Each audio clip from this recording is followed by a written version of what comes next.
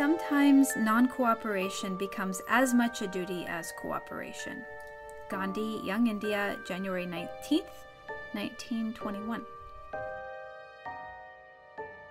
This is the essential theoretical underpinning of nonviolent resistance, and it goes all the way back to some Renaissance thinkers in Europe and way back further than that in other cultures.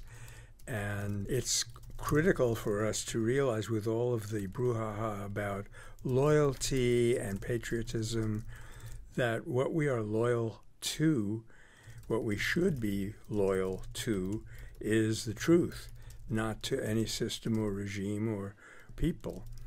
And so that means that, of course, once we're embodied in the physical world, it means a balance between rejecting what's wrong and accepting what's right. Both are equally important, and he developed the way to resist what's wrong without adding to wrongness. That is the enabling genius of nonviolence.